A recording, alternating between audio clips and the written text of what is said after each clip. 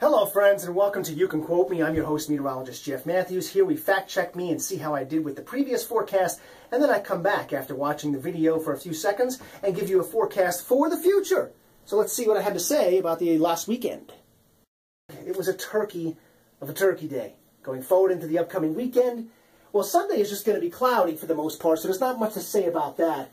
And while it's not extremely noteworthy, Saturday is a little more interesting. There'll be some occasional snow showery weather on Saturday.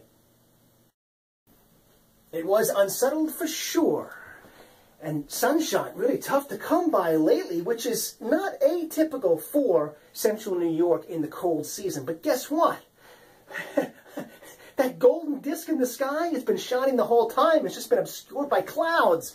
But the clouds will break long enough for a partly to mostly sunny Monday. How about that? You can quote me. Have a great day.